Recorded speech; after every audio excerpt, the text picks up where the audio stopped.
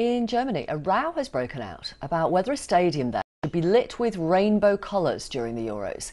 The mayor of Munich wants it to happen for Germany's game against Hungary later today. He says it's a gesture of tolerance, sparked by a recent Hungarian law banning what's been termed the promotion of homosexuality to under-18s.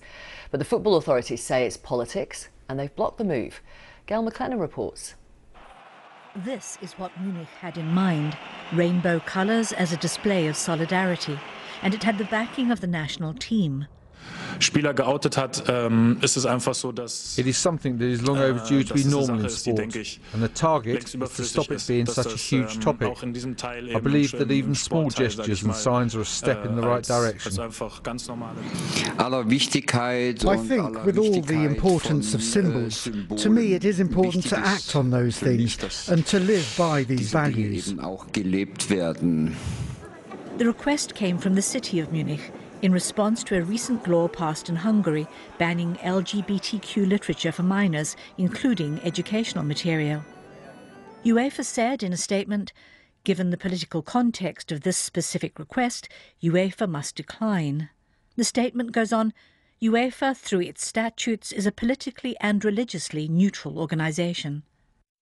Germany goalkeeper and captain Manuel Neuer will be allowed to wear his rainbow armband during the game, but Munich's mayor said the decision not to allow the lighting display was shameful.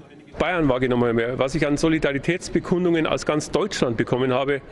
the feeling that this could backfire.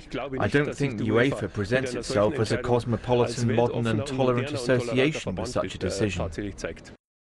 Hungary's foreign minister described it as the right decision to not assist in a political provocation against Hungary. The country is already under the spotlight after UEFA launched an investigation into potential discriminatory incidents, including homophobic displays during Hungary's matches against Portugal and France. Gail McLennan, BBC News.